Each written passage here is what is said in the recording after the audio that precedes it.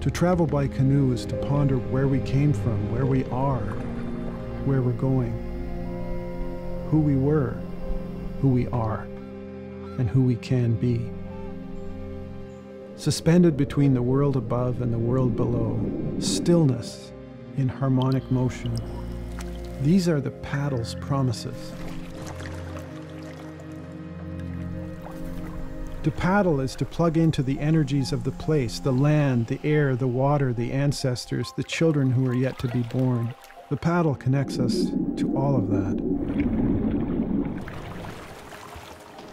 To pull is to connect to the river itself, but also to the lands it nourishes, to be there, to be connected as a mix of Canadians new and old.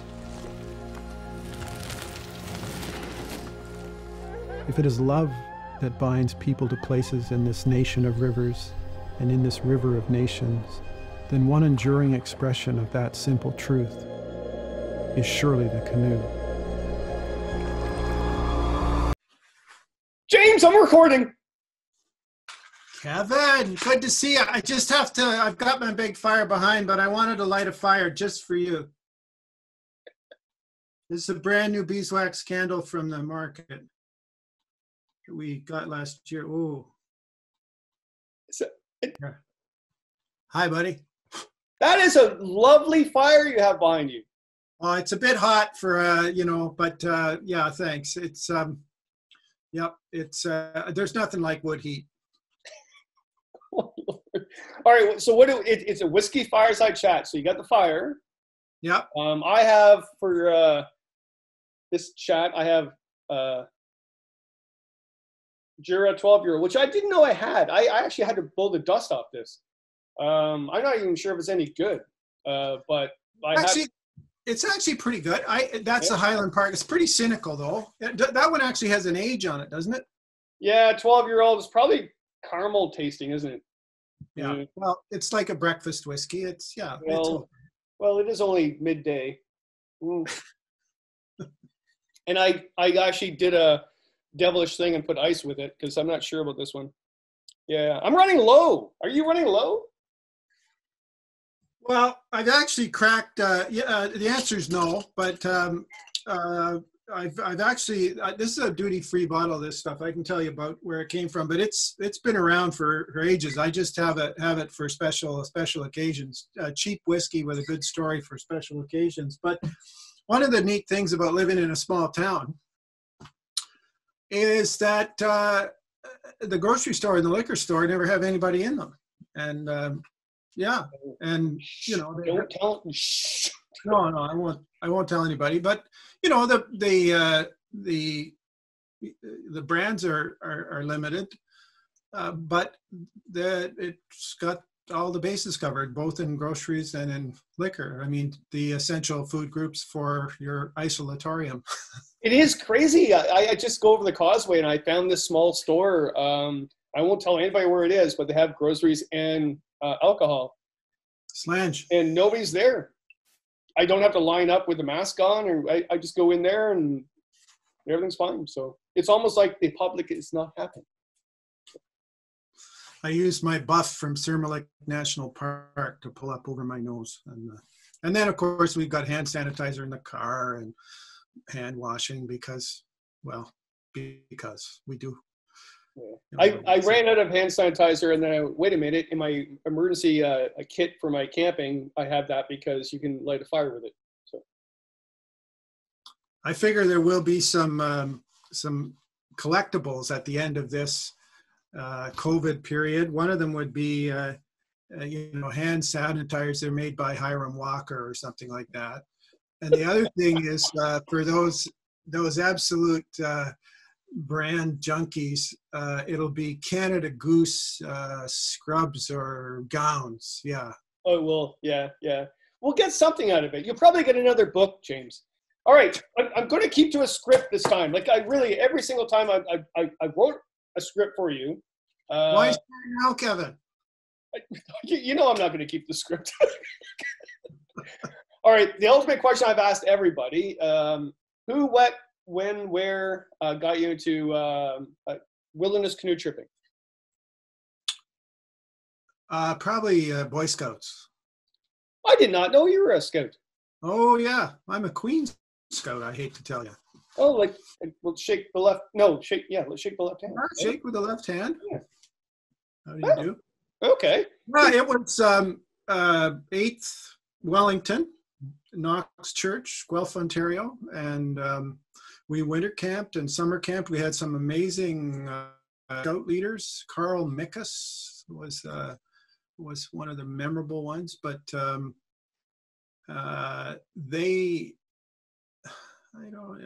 used to have to go and round up canoes, they basically borrowed canoes from people, and we would do trips on the Mighty Speed River, and some of them just, we would, or occasionally we'd go to Lake Bellwood, which was a dam on the Grand River over by Fergus, and we would paddle there. There was a Boy Scout camp there, one of those nasty open fields with rocks in it that's supposed to be a beautiful campsite, but and then I have vivid memories of leaving Guelph in a canoe, paddling down the Mighty Speed River to Hespeler and then to Galt and eventually down to Lake Erie at Dunnville. And I mean, if Holsteins are wild animals, then it was definitely wilderness. In terms of it being unknown to me and imagined by me as over the horizon, it was the start of, it was the start of an adventure that continues. Is that why you redid the Grand River a number of years ago? I remember reading an article in a magazine actually about you sort of paddling the whole Grand River. Was that the purpose? Yeah, well, I had an arrangement or a commission from Canadian Geographic magazine to do they wanted a river story of some kind, and I was going to go north, do a big river somewhere. But my aged dad was dying, and I didn't want to leave. And I went to the editor at Canadian Geographic and I said, would another river be okay? And he said, well, sure. And so I said, so what I did is, my dad was, he was in critical hospital in London, and then he moved back home essentially to die in Guelph. But I thought, well, if I were within a phone call's distance, I could run back and forth or run home. And so I did. It's a while ago. It was called, the piece was called The Old Man and the River. And it was, well, you know exactly what it's like. It was not sort of the swashbuckling, new ground, wildlife at every turn, although there's a ton of wildlife, urban wildlife, rural wildlife around, deer and porcupines and muskrats and beavers and raccoons, but it amazing moments of reflection, just paddling. And you know how your mind wanders. It was fantastic. I thought a lot about my dad. I thought a lot about being in my home watershed and how this water, it rises off the river and falls as rain. But that's sort of what was in me. And I've traveled literally around the world, but I always am drawn back to that place. And I miss the smells of I don't miss the shopping carts and old tires in the river, but I miss the smells of the water. And one of the things I learned on that trip, which was so heartening, was the story of the rebirth or the reclaiming of the Grand River, wherein local conservation groups, among other things, cleanup initiatives, convinced the Grand River Conservation Authority, I think, to make the Bellwood Dam that creates Lake Bellwood, make it a bottom draw instead of a top draw dam.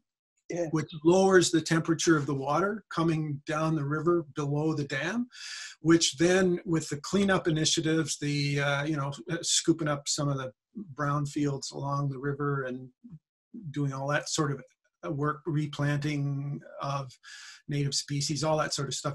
The brown trout came back, and I actually on that trip met a couple of people who, one of them was a fishing guide. I mean, who knew that there are full-time fishing guides on the Grand River in the middle of populated southwestern Ontario? But it was a super memorable trip, and I still to this day don't know how this happened, but I pulled into Dunnville, and I'm a MasterCard camper when I need to be one, and so I went to a local B&B in Dunnville, and it was my birthday that day, and that was nobody knew that as far as I knew.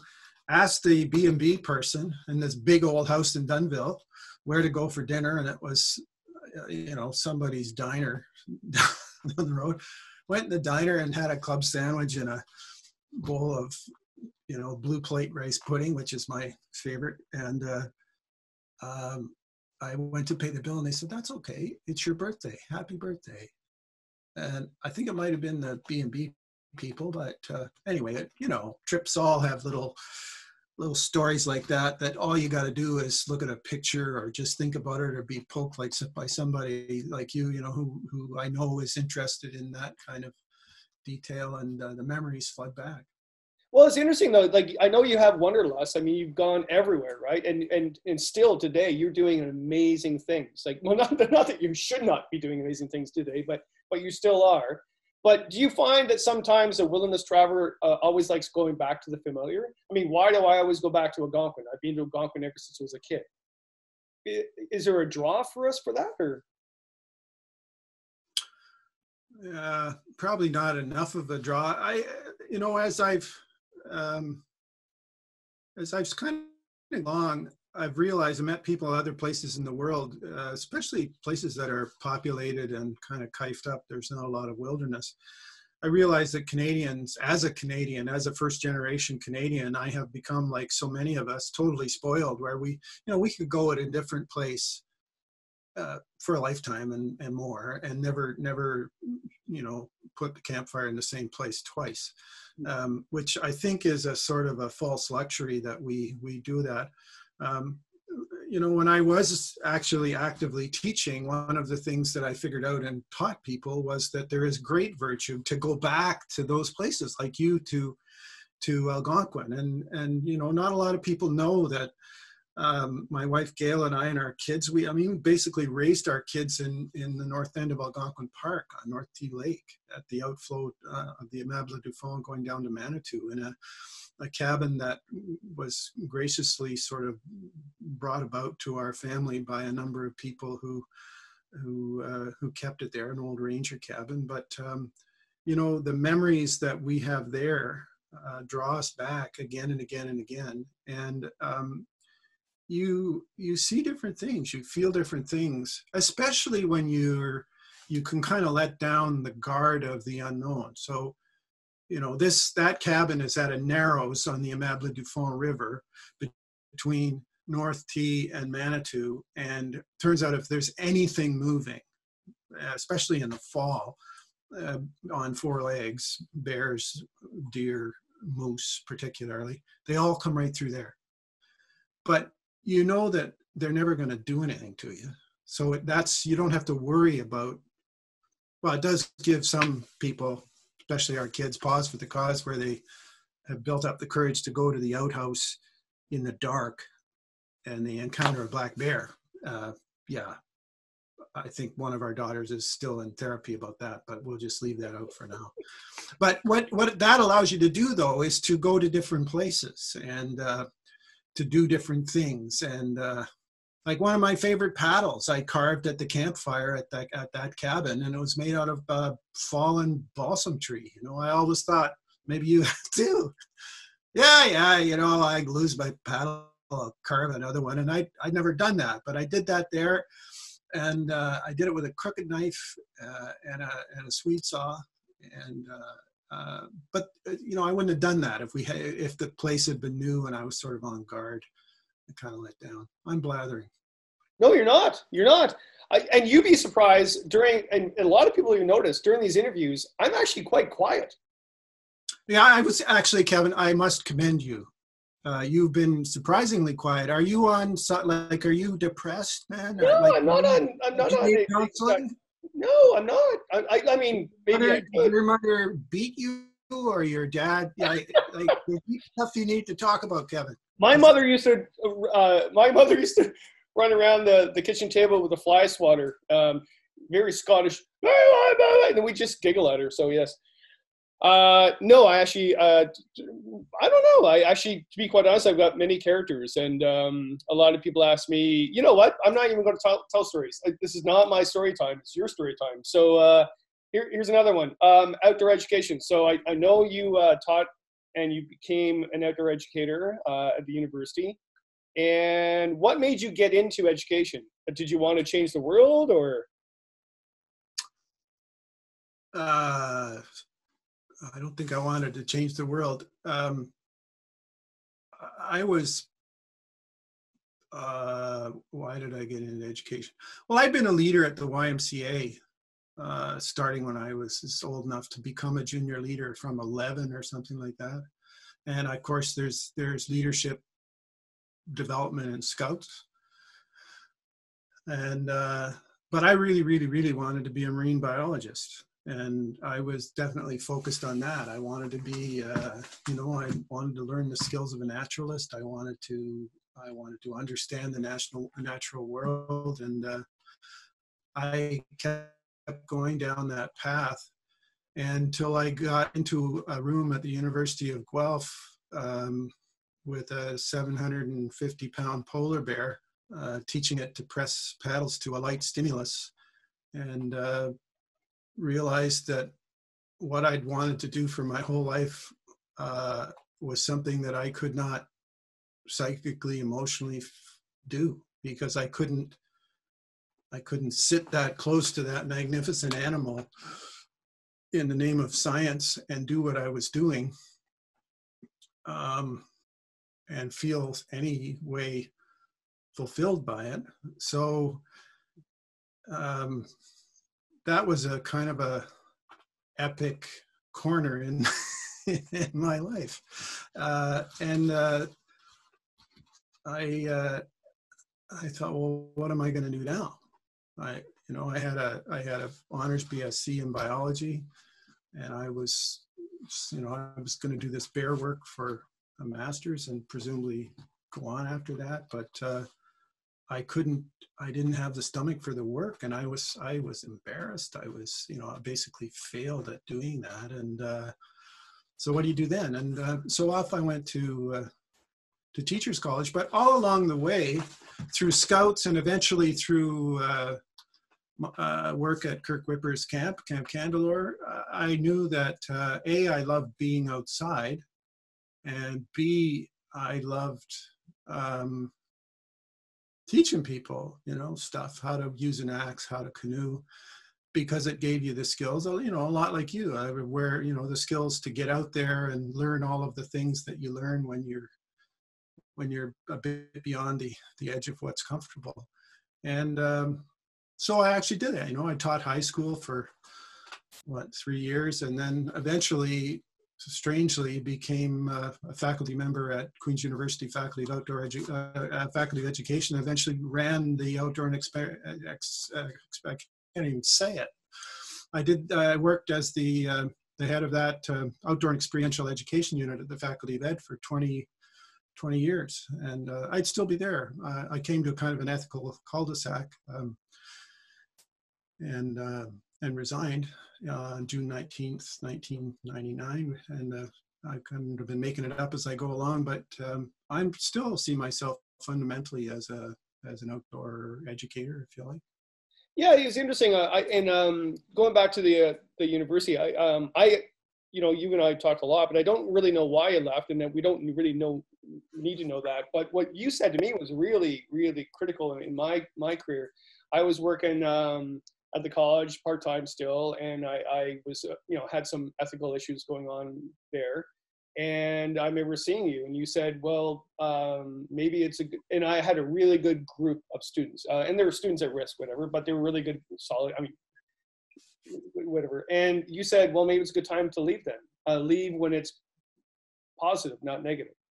And when you left the university and then started working with or helping out at the museum, was that a really positive change in your life?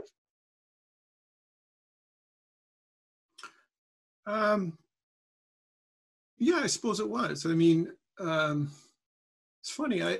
The change has never had a valence. It's never had a positive or a minus. I mean, a lot of cool things happened. I didn't go immediately to help out at the museum, but I started writing, full time. I was doing writing for ORCA, the Ontario Recreational Canoeing Association, and their standards and that sort of stuff. But I have seen in retrospect that leaving the university provided opportunities that I would never have had. And some of the crazy shit that has gone down, wonderful, crazy stuff, like hanging around for 32 nights in a Polynesian sailing canoe this time last year in the middle of the Pacific Ocean, or going to Antarctica, or making movies, or The crack of glacial ice entering consciousness, the breath of a passing whale, the thrum of my own beating heart. I come here for the silence. Silence begets reverence. I don't know, just learning from different people along the way. None of that would have happened without the university. But I will say, the hunger that I really miss teaching. I really miss teaching. And those Thursday and Friday afternoons when you might not have classes to teach, but you'd have graduate students or just really interested students who'd be reading something you hadn't read, and in they'd come and they'd want to talk about it, or they, and just that sense of teaching as performance. I miss that. So now, when I'm sort of, I don't know what, an independent scholar, creatively unemployed, whatever you want to call it, I seek out those opportunities. And, laterally, I mean, since I left Queen's and before, my work with students on ice, I'm basically a frontline outdoor educator, and I do a ton of stuff now. I do music. I did workshops last summer at the mouth of the Croker Glacier, and we got kids from 22 countries and wrote a script for a film that opened the New York Climate Conference last September. It's a film called Two Breaths, and that kind of work just feeds me like nothing else. JF, this is Ian, over. Yeah, go ahead. Yeah, I want to be a Zodiac driver.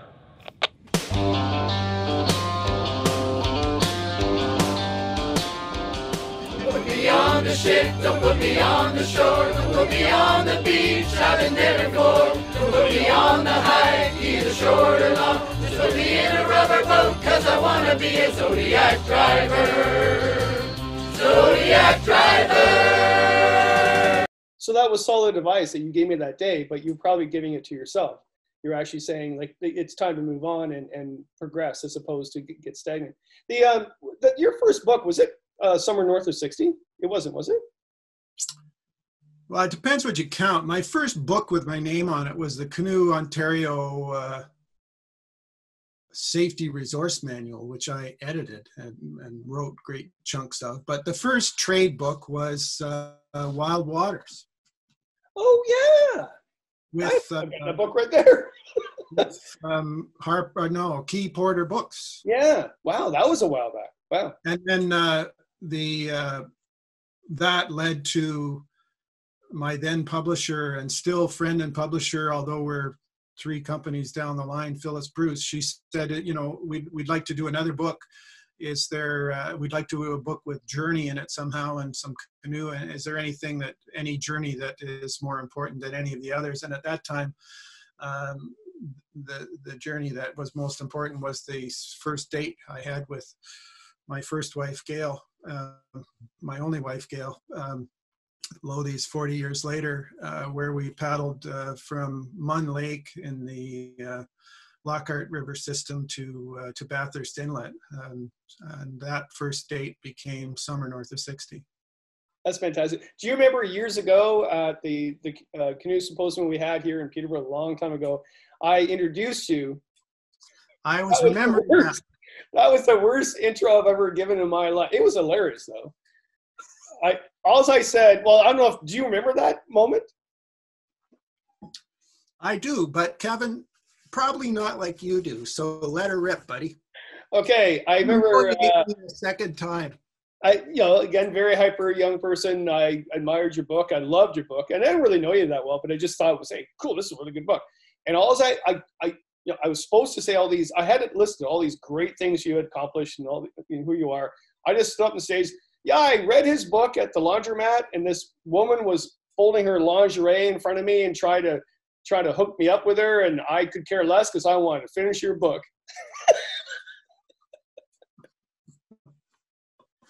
That's how good of a writer you are, James. Well, thanks very much, I think. All right. Your favorite book that you've written. You've written a lot of books. And that's probably a really bad question, because what's your favorite canoe trip? What's your favorite river? But what was the one book that you really dove into, or even after the fact, you're really glad you wrote?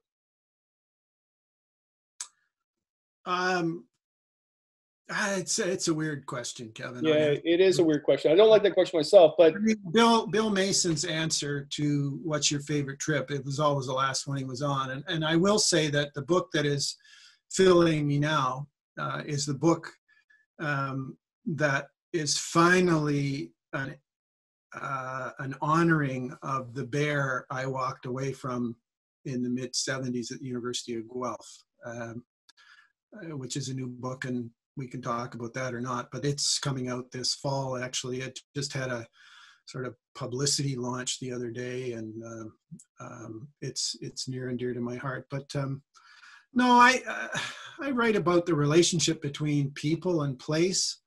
And I write for TV, I write for radio, I write, magazines and that sort of thing. And the one thing that keeps me going when I press the return button is that I hope I'll do it better next time.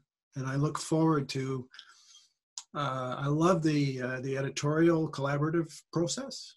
And I know that the drivel that comes out of my typewriter or computer is always enhanced, almost always enhanced by the eyes and sensibilities of other people. And, I was the world's worst English student.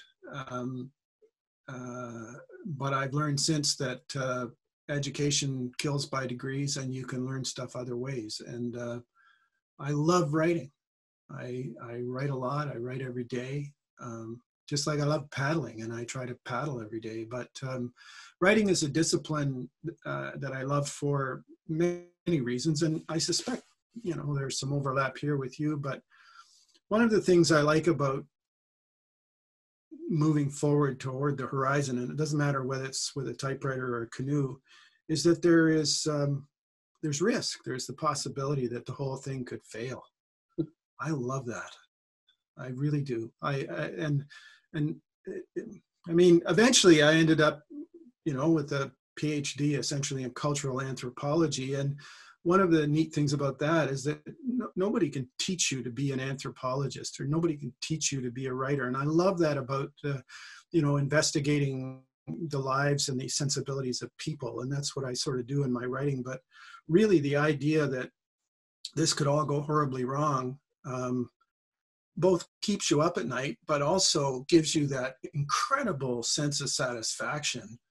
Like right now, just outside of the frame in this lovely little room, is a stack of paper with the first pages. First time I've seen a book I've been working on for 4 years, this book about the bears. It's in pages. And Kevin, you would know what that feels like, to know that that's going out there, and it could bomb, but man, it's exciting. Yeah, the blues, when you get the blues back, right? They the one moment too, it was years ago. I'm not sure what book you were working on, but it was a really cool moment when I asked you how the book was going. And you probably will remember what book it was, but basically I said, how's it going?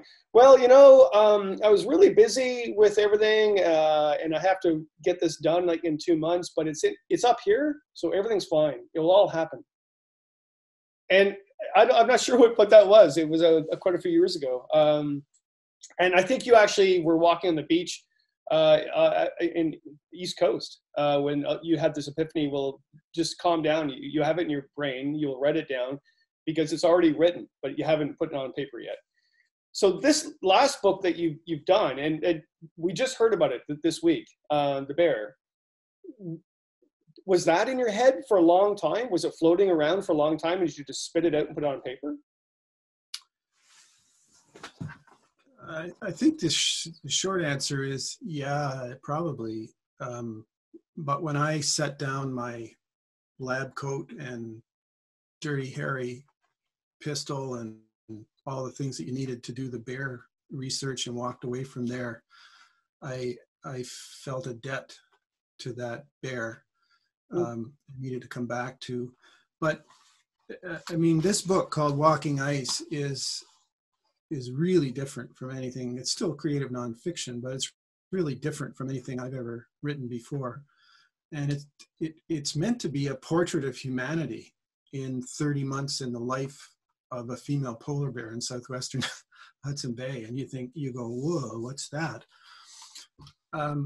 It was inspired by Huxley, the bear at university, but it was also inspired by something of an epiphany that's happened over the last, 5 or 6 years. When you do what I do, which is, write for a living, essentially, you got to write a lot of different stuff and different people pay. And I've ended up working with some very creative documentary filmmakers writing scripts. And one of the things I've realized is that when documentary film writing or work is done right, the filmmakers are not aiming at your head. I think they're aiming at your heart. And two things grew out of that. One of them was, what would a book look like if it were written to be aimed at somebody's heart? And the second thing that came out of that was, why on earth would you want to do that? And the epiphany that has come from the work with filmmakers, and maybe you've had the same thing, is that, I've always written what I thought were sort of rational arguments, call them arguments, but rational sort of developments of ideas to get people to care for the earth. But I'm not sure I've changed anybody's behavior. I may have helped people understand something in a new way. But if you wanted to write a book to change somebody's behavior, we don't act on what we know, we act on what we feel. And I thought, gee whiz, the last line of my 2 books ago called Circling the Midnight Sun was, "We are the bear," referring to that contentious 28 seconds of animation in St. Alan of Gore's amazing movie, An Inconvenient Truth, the bears swimming around and looking for a place to call home. Well, I think that's us. I think that we're swimming around in a warming soup of our own making, looking for a place to call home. And as such, in Circling the Midnight Sun, I said, we are the bear. And I wanted to come back to that. But the way I came back to it was writing a story that is so simple and so stripped down. It took me 4 years to write it. And that's called Walking Ice. And it's landing in the middle of COVIDia here. And I'm really hoping it'll get out there somehow in the firestorm that is keeping bookstores closed. Yeah, Margaret, I would sent a note out a couple of weeks ago. I'm not sure if you got the whole thing. Basically, she was trying to inspire us, saying, well, yeah, it's hell because of you were on tour and I was on tour and it got canceled. And I'm glad that you're right now not on tour. I mean, it was going to happen soon with this new book, but she said that's terrible. But at the same time, the best work that comes out of an author is when you're in a pandemic. Well, She's probably got a point, and I would never use any method known to Margaret Atwood, because I think she's a real writer, and I'm not entirely sure what I am, but it sure as hell is not in that category. But I tell you what I've been doing is I've been walking the dogs a lot, and that's where I do most of my writing. And I must say that in terms of peace in my heart, there's probably more of it now, having been in social isolation for 6 weeks or whatever it is, than there is in the normal crazy life. I mean, same thing happened to you. I imagine my little computer as an Etch-a-Sketch, and, you know, on whatever day it was, this dates me, I guess, but, you know, Etch-a-Sketch, you make all this elaborate pattern on it, you know, the dates in your calendar and all these gigs, and nothing. Gone. And the opportunity then is to be able to, you know, I paddle and I walk and think about stuff that I haven't thought about for a long time. Yeah, I'm finding now with isolation, a lot of people are worried about me because I'm using the bush by now, or I'm on the road. In fact, right now I'm using on the road a lot. And I'm actually feeling calm. Like it's not a calm time to be, I'm not saying that, but I'm okay, because as a writer, I'm used to being in solace, right? Yeah, it's interesting. Oh my Lord, okay, look, I've only asked you one question out of my script. For the love of God, man. All right, are you still active with the Canoe Museum? Oh, no, before that, you're going to write a bio on Craig McDonald? I am. Hey, It's in the very early stages. I don't know if people know Craig McDonald, but yes, Craig McDonald is one of the most amazingly driven and smart and committed and passionate people in the wilderness, well, in the any world that I know. I met Craig McDonald when I was 5. He led a cookout in the rain at Camp Gandelore and seemed impervious to the whining of little boys and to the rain. And I have been traveling with him, learning from him. But he's in his, what would he be, 46? I guess he's in his early 70s now. But this is a man who, in the course of his lifetime, made an amazing map, essentially of Northern Ontario from the Quebec edge of the Quebec border to the Manitoba border. But what he did to create that map, which is all of the original shorelines, all of the original portages, all of the original winter routes, he interviewed 500 people, Indigenous elders, woodsmen, timber cruisers, land managers, and he became reasonably fluent in Anishinaabe and Cree, and you would know the name. Ms. Togwin? Well, I was thinking of the bark and skin boats of North America, Edwin Tappan Adney, and yeah, what's his name? La Chapelle. Adney and Chapelle is the Bible, if you like, of birch bark canoes.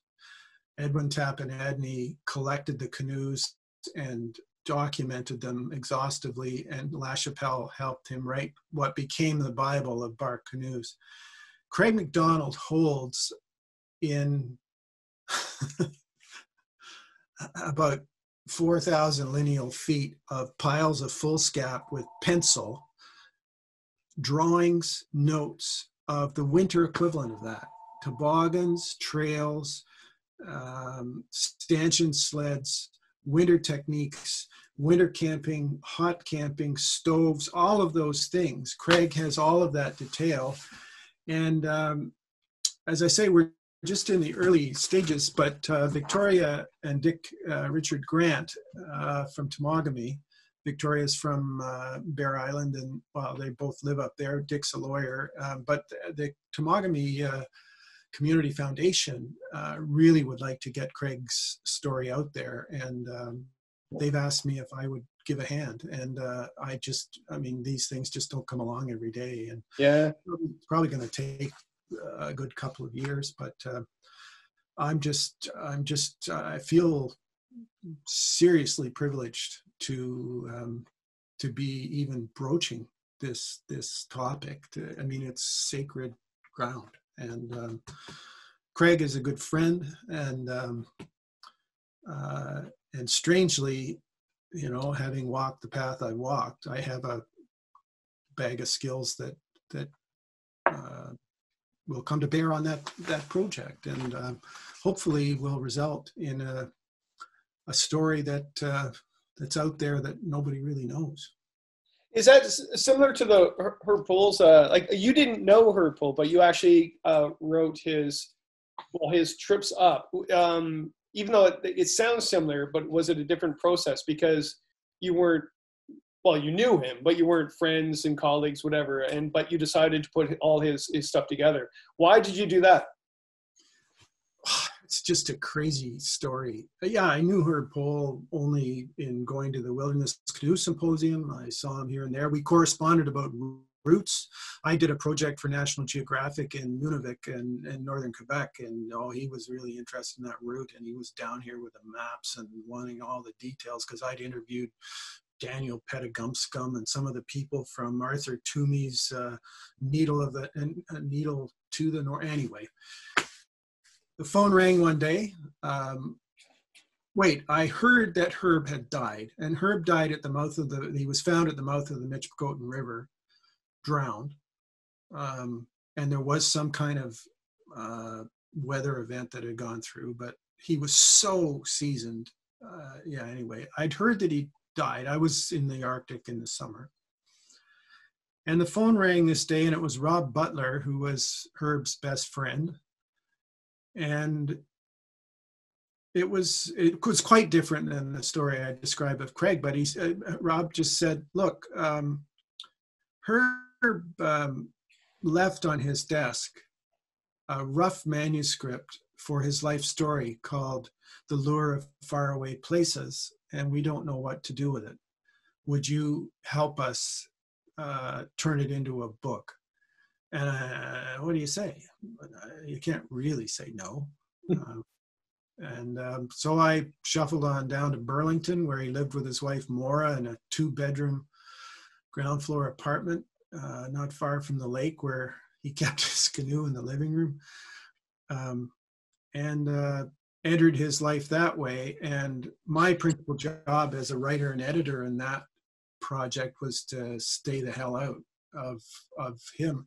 Guy was amazing. He wrote in his second language, at least his second language. He was Austrian to begin with. He learned to speak English from a guy called Frenchie in the gold mines in Rouen, Noranda. And he produced this book. And over the phone, when Rob said, would you help with this? I thought, well, sure, you'll clean it up and run on down to Kinko's or Staples and, run a few copies off, and the family will have them. I got into this thing, and it was beautiful. And it was incredible, solo traveler. He was probably one of the, top 3 solo travelers anywhere in this continent. He'd been more places, he'd done more stuff. And what was amazing about the manuscript, and Kevin, you would singularly understand this, I bet. He would be in some absolute hellhole on the border between Labrador and Quebec. Have no freaking clue where he was on the map, plus or minus, yes. He'd be up to his waist in black muck and beset with bugs, and he'd be hungry. In one case, his fire jumped to the front of his FEMAT canoe and started it on fire. But what does he do in the middle of all that?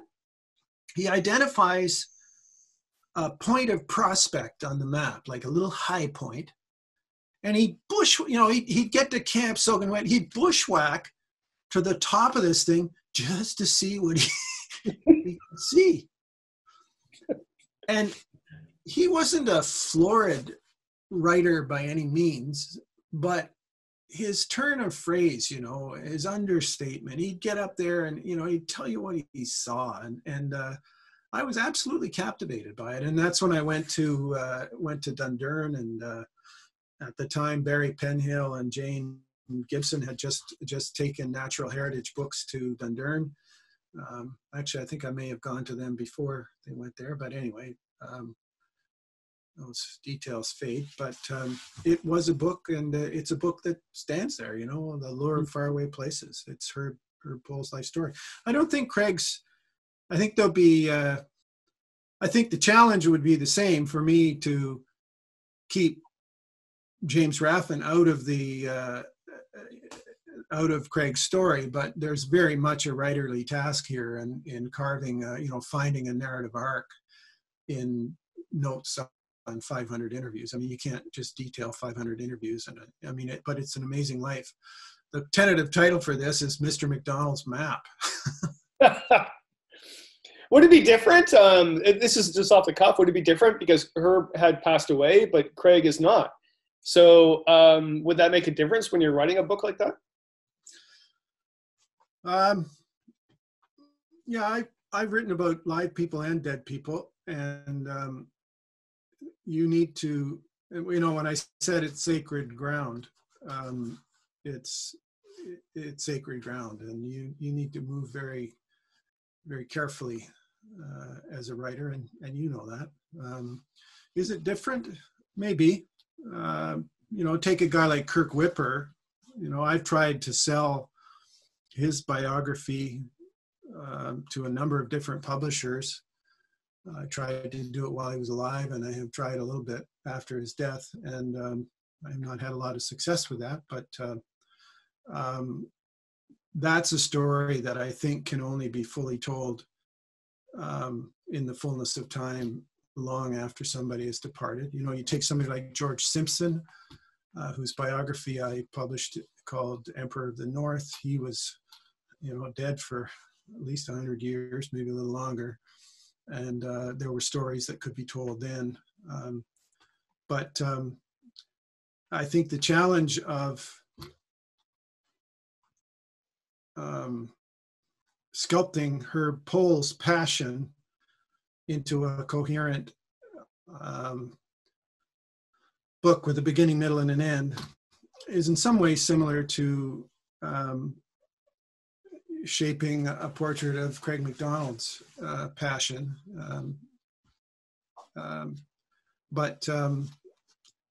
So I have no interest in salacious detail. But on the other hand, if you know, something is near to the wind, it's a time to consult. Especially, I mean, in Craig's case, he talked to a lot of people, and you know, there'll be family sensibilities about who's talking to whom and whose story can be told and who owns this and all that sort of stuff. So that is still pretty fresh, and will be important to recognize in the creation of Craig's story, and also having Craig there to say that's bullshit, and then also having the courage to say, well, Craig, I don't think it is bullshit. I think this is you, and maybe you don't see it. And that's part of the give and take, part of the writing creation process that I absolutely love. Well, it's true, because you weathered the storm. You've been doing this for a long time. So, and I know Craig, I don't know as well as you do, but it would be hilarious, be a fly on the wall when he told you that's bullshit, and you saying, well, actually, is it? Is it not? And you as a creator and a writer, that's your job, right? And I think that's fantastic. That's not on the script whatsoever. What the? All right, and by the way, Jura, yeah, whatever, yeah. Oh, okay. 3 more questions. Well, 2 questions and then a conclusion. You're somewhat involved in the Canoe Museum still, and we'll do that some other time with the Canoe Museum. But the whole move thing, they're about to move, and it was all exciting, and it is still exciting, but the whole pandemic happened. So what's going on now? to use their involved. The Canoe Museum has been my life's passion. I will make no excuse for that. I went to Kirk Whipper's camp as a 5-year-old. I left, and I don't know how old I was, but I should have gone probably earlier. I believe in the project. I've been involved with the project as a volunteer. I paddled these canoes as a kid, and I've been a sometimes staffer since 2007. I was executive director for 7 years, and now I've got a long fancy title, which is the Director of External Relations, I believe it is. But I'm very proud to be associated and to wear their mark and to be there. Canada is a nation of rivers, and that fact of our geography makes Canada a nation of canoes in the full extent of the country. If there was a need to travel or communicate that was felt by a group of people, doesn't matter what linguistic group, if they turned to natural materials to meet that need, a canoe resulted. A canoe is unique in that it can be picked up and carried around obstacles, whether those obstacles are cities or waterfalls or whatever they are. Most of the transportation routes and patterns that have been echoed and reiterated by other means, highways and other railways, and are really routes that were established by the canoe. And that's part of the magic that still surrounds the canoe now. It's an exciting time. And the one thing that, I just got off a almost daily call. Carolyn Heslop, our executive director, bless her, has had to lay off 80% of the staff because of revenues decaying the way they did. And but we still meet weekly, and we still are carrying a variety of projects. Most importantly, the dual agenda of reinventing the museum and relocating the museum. And sadly, before COVID struck, we were set for an April board meeting. We just had our AGM by Zoom. There was going to be a go, no go meeting. This has all been sculpted by our chair and board and finance committee and fundraising cabinet, but we were going to put a shovel in the ground this fall, and we were going to have a new museum in 2023. And we've worked like crazy. And, I remember 10 years ago when I was executive director, you've been in the boardroom, there's this nasty little whiteboard from Staples at the end. And on one side of the whiteboard, it had in dry mark, it said 910 Monaghan. And on the other side, it said water. And between there and there were all these sticky notes of all the things we needed to do. And I remember somebody in that meeting saying, "Ooh, this could cost as much as $10 million." And we all went, "Oh, yeah, that's a lot of money."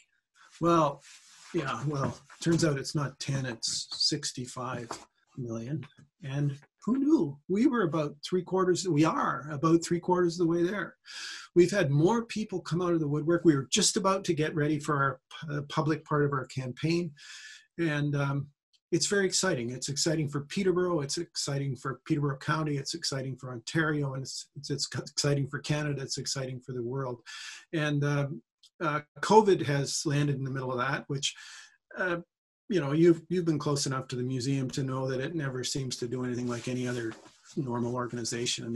If there's a way from A to B, it sure as hell is not a straight line. And COVID seems somehow just par for the course. But Carolyn is working with the chair. We've just moved over to a new chair at the AGM 2 days ago, but with the fundraising cabinet, and we're focused intently on communicating with our donors, communicating with our government partners, with all of our partners, to make sure that we obviously can't put a shovel in the ground in the fall, but to keep the project going because it's so exciting. And so my job now is, and I'm delighted, Kevin, that you've agreed to come on to the National Council. One of my jobs is, besides kind of telling the story and carrying the flag to the places I go, is to build the National Council.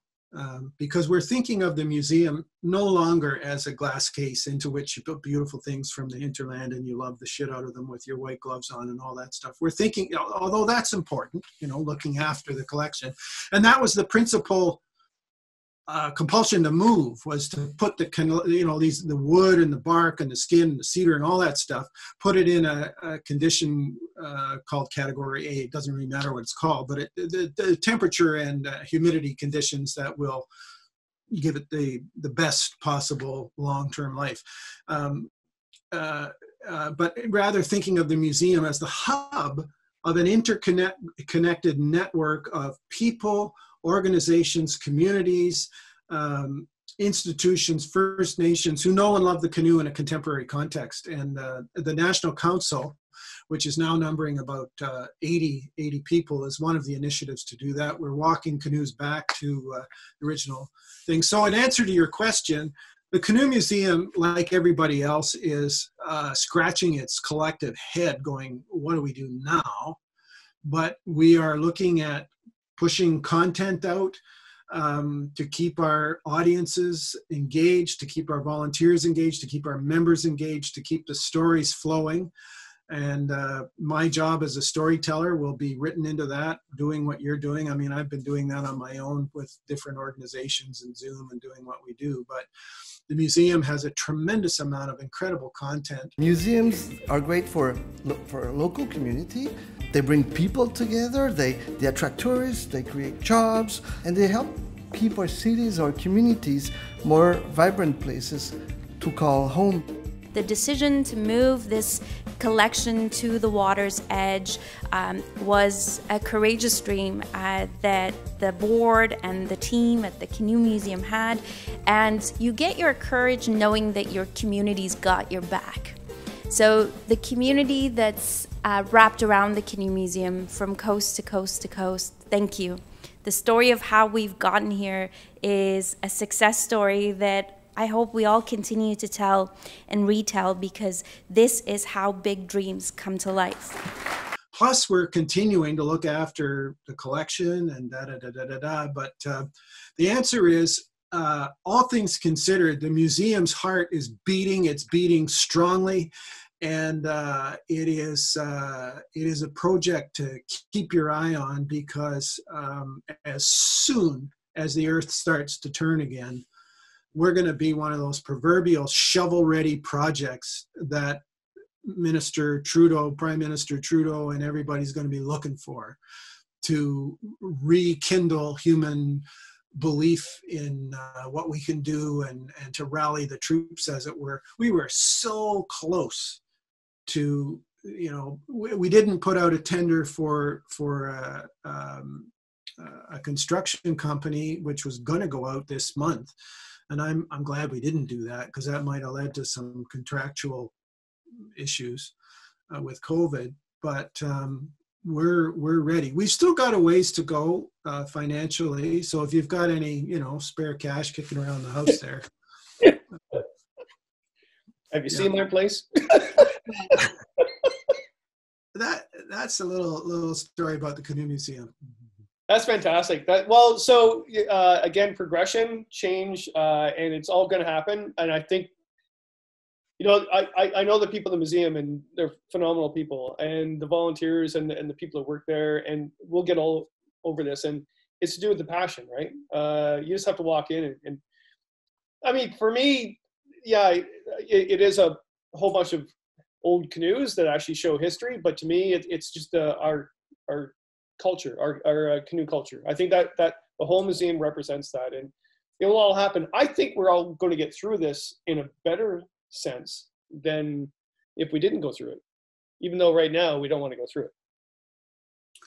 Well, I think we're figuring some stuff out about what's important, and you know, the Canoe Museum is important, and it carries an amazing story about what Canada is, where it came from, what it is, but also where it could go. And some of the work that in collaborative relations that the museum is doing it's groundbreaking, it's important, it's messy, it's wonderful. And I think I think the museum has a leadership force and has been to some extent. We just need to let more people know what it is and what we're doing. And I mean, we just completed a fairly exhaustive survey process of people close in and further out. And one of the consistent messages coming back is we need to know more. We need to know what you're doing. And we're going to be doing our best to push out details about that as we go. And yeah, I would love to do another museum-focused discussion at some point. All right. So museums, they're not past, they're past, present, and future, right? So I was going to end tonight basically with a reading, you doing reading. And there's a whole bunch of great stuff that I've read about I mean, the great story is basically, my God, that freaking Juro is strong. Jesus. Okay. Oh my God. Do you need CPR, Kevin? No, I'm good. I'm good. Okay. You need the Heimlich maneuver. Wait, you can't call it that anymore. Do you need a chest thrust, Kevin? Really? When did that happen? Yeah. I mean, for my sins, I have all my sailor's papers and I have to do advanced first aid every 2 years, and I just finished mine. You can't call it the Heimlich maneuver anymore. Well, that's good, because I've never understood that. I was going to ask you to do a reading about when you were naked, you lost your canoe adrift, and you had to dive into really cold water to save it, out of the book Tumblehome, which is great. However, I think you've made some really good points. The whole museum idea is also present and future. So I don't know what you have in front of you, but could you read something from your bear book? Well, I could, but I decided it would be premature to do that. But what I want to read to you is your original impulse was to ask me to read something about being naked and feeling stupid. And I think I'd like to read that, and it does relate to this. I mean, you asked why I left Queens, and I don't particularly want to bore people with the details of that, except to say that it was a decision that I took for ethical reasons, and it left me in an interesting place, having said see you later to the entrepreneurial freedom of an independent, but the stability and security of a civil servant, and a big fat salary and all that sort of stuff. And to say no to that, what do you do when you walk away, as I did on the 19th of June 1999? Well, you go on a canoe trip, and you try to figure out what's going on, and that's where this story picks up. So this is from my book Tumblehome. By the way, of all the letters I have gotten about the stuff that I've written, and I love to get them, I'm sure you do too, I got a letter written on the 10th of September 2011 from a woman in New York City who said, "Dear James, I moved on the 9th of September to an apartment on the X floor of a high-rise apartment building in New York City. And on the 10th of September, or the 11th of September, I was in my apartment and I watched the planes fly into the World Trade Center." And she said, I didn't know what to do. It's a bit like my wife Gail and me today and these days since the tragedy in Nova Scotia, but the New York tragedy was so much greater, but not to the individual families. Anyway, she said, I was surrounded by boxes. I hadn't unpacked anything. Somebody had given me a copy of your book, Tumblehome, and I sat on the boxes as the smoke was coming out of the ruins of those buildings, and I read your book, and it was affirming, and it did all these things, and I have the letter. It's right in this. This is my reader's copy of it. Anyway, one of the stories, this is the story right at the end of that. So I quit my job, having worked 20 years in a relatively respectable establishment and tossed it all to the wind. Here's where the story picks up. You ready? I'm ready. Cheers. Pour a drink. Cheers. A year later, I'm on a solo canoe trip back in the Northwest Territories. I'm unsure why exactly I'm here. Out here on the water, not regretting the decision to resign for an instant, I understand that the courage, if that's what it took, to give up a meaningful, remunerative job came from my years on the river.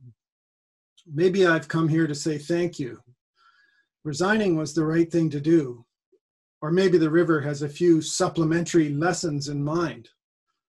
Day one, a paddle shaft splinters in the middle of a critical maneuver right at the top of a rapid. With the spare paddle tied out of reach in the bow, I must flail with the splintered wood and do the best possible under the circumstances. The canoe ends up backwards at the bottom of the rapid, but we, the canoe and me, managed to uphold the first rule of canoeing, which you know, Kevin. Always keep the open side up. Day three, a big black bear wanders into camp, forcing a quick move down the river. Day four, a crisis blossoms out of nowhere in mid-afternoon. I'd spent the morning being careful not to upset in rapids, to snap any more paddles, or to meet any more bears, but the river widened into a small lake, and I spied a small, overgrown cabin. Stopping to investigate seems like a harmless diversion on an otherwise calm day. The cabin's door has been torn off, but the building isn't very old. It's a stacked log affair about 20 by 30 feet. And as the graffiti on the wall testifies, its last occupants were cutting line for a survey. Right bushed they were by the look of the crazy writing on the table, the empty liquor boxes, a well-thumbed calendar, and a filthy t-shirt nailed to the wall as if on display. I will add that it had a package of cool cigarettes, empty, in the pocket of the t-shirt. That's not in the book. As I amble back to the canoe for lunch, thinking about Earl Burney's experience cutting trails for the survey, as described in his poem, David, all is right with the world. But the reverie snaps when I arrive back at the water to find the canoe floating, fully loaded, about 50 feet from shore. A zephyr has come up and blown the canoe off the sloping rock where it was parked. There is nothing to do but strip and dive in after it. Even though I'm swimming furiously, the canoe gets closer, but never within reach. Twice I get to within 20 feet of the boat, and twice it gets away. It's as if someone with a string is teasing me, pulling the canoe slowly to let me catch up and then whisking it back out of reach. Floundering into a bed of weeds in the middle of the lake, I slow down, and it dawns on me that they find dead people in weed beds in the middle of lakes. Then an overhead picture of what is happening flashes to mind. A canoeist, stark naked, exhausted, in the middle of a chilly lake north of Yellowknife, in a weed bed, trying to swim for an uncatchable canoe. Scary, stupid, not a dream. Another flurry of strokes results in nothing more than an inhaled mouth of water, but I'm still several hundred yards from shore and no closer to the canoe. I can see the grain of the paddle shaft sticking up behind the seat. A red and white painter, floatable rope for safety, hangs limply over the stern deck. Alone. I filed a trip plan with my wife and a friend in Yellowknife, but they will only know that something is wrong if I fail to show up at the end of the trip in the middle of next week. The water's brisk. My personal flotation device is where it should be, in the canoe. on its way to a marsh on the far side of the lake. I had a light breakfast and nothing for lunch. I've swum myself to exhaustion. My muscles are now perfused with adrenaline and cramping with lactic acid. And now the canoe is a dot on the water, and my clothes are a tiny heap on the shore, several hundred yards back. For more than a moment, I think this is it. I remember a story told to me in Lutzelkay by a Métis man who had gone through the ice on his snow machine. His friend had drifted into the depths in his snowmobile suit and died. Underwater, he said, he called his friend's name.